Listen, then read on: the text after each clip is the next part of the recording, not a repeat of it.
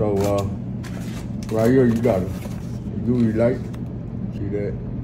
That's a sticker you gotta put. It's by law you gotta put it when you hook it up to the system. Right. So what does this do? This right here, what this does, it's a light. You hook it onto the main duct system. This main duct system, the planter box. So you gotta put a hole right there. You gotta cut a hole out in there, okay. and it connects to all the ducts in the house, right? So what this does, I'll open it up for you.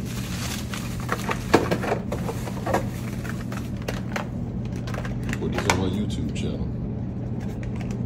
And you know what? And I was thinking about doing it because people do pay.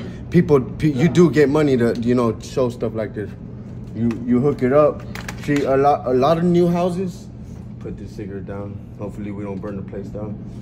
A lot of new houses, they already just got a switch. You know what I'm saying? So all you do is just switch it on. But since it's an older model, it's got all these, the lower voltage, high voltage, and all that. What you do, you get this light right here. This is the light that kills. This light right here, it kills any bacteria, any tuberculosis, varicosities, mold, mildew, germs, anything like that. It kills. You connect it right there. Where you punch that hole, you slide it in there.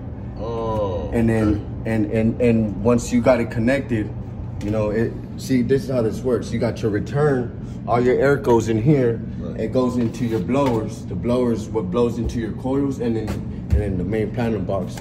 So all that, your air hits the light, and once it hits the light, it kills all the germs and everything in there. And that's the air you're breathing.